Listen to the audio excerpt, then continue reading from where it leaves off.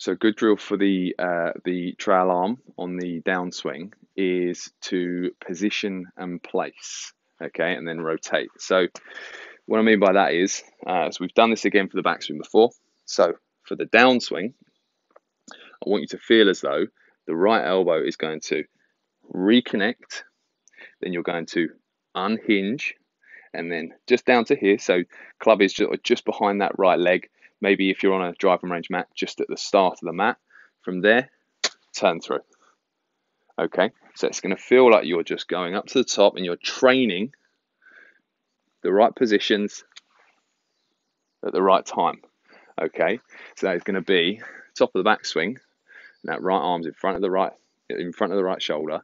If I'm not rotating with this, it's going to feel like the elbow reconnects, unhinges. Yeah, and then the wrist unhinges. So it's reconnect, unhinges.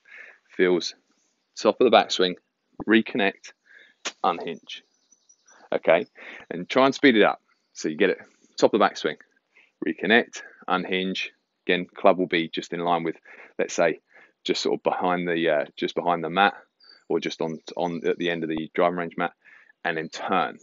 Okay, now be careful when you do it, because we want to get into this position, so we're not going to necessarily fully unhinge that left arm.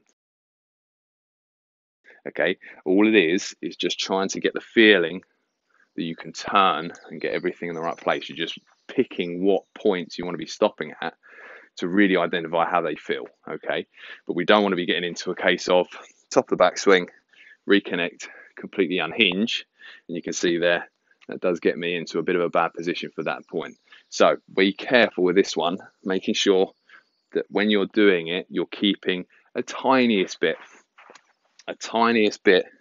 of hinge once you're here to turn through with, and feel that you can release through with it. So as you turn through, you should still feel as though there is a nice release going through.